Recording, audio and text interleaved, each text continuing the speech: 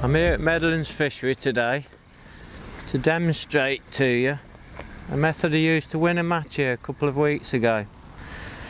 Fishing a little soft feeder rod on the 14-metre pole line when the conditions are a bit too windy for the pole, catching skimmers like that and up to £1 pound.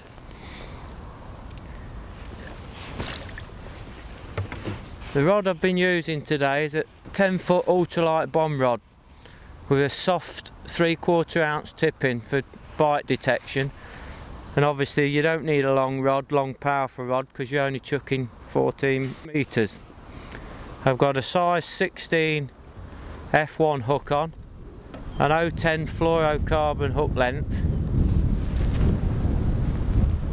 and the smallest Drennan cage feeder.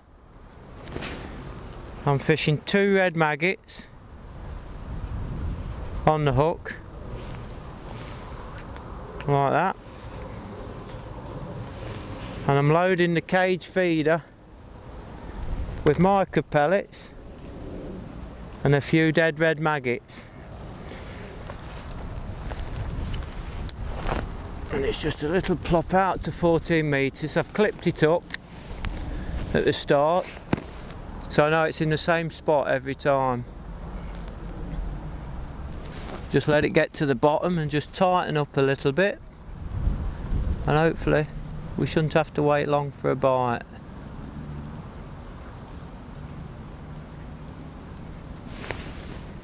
There's another one now, a little bit bigger this cast. This feels like a decent fish. It's just a great method for when you just can't fish the pole for the wind. It's not quite that bad today, but 2 weeks ago when I won the match with £36, it would have been impossible. And while lots of anglers around me were struggling, wrestling the pole all day, I had a nice comfortable day, just catching like this. And here's one right on cue. This is one of the bigger the ones you get. If I can get it out there, landing net to show you.